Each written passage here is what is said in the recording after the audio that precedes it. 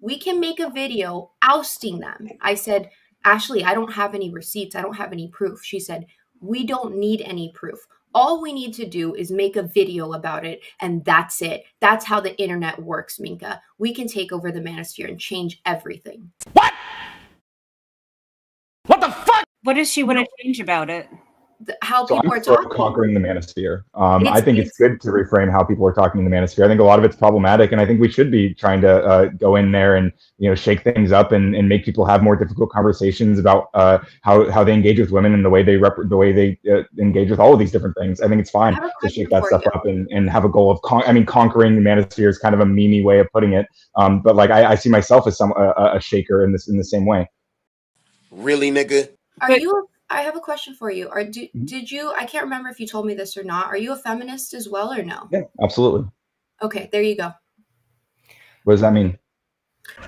Got him! Got him! That ideology is the issue, and you're literally on that side. This is Sparta!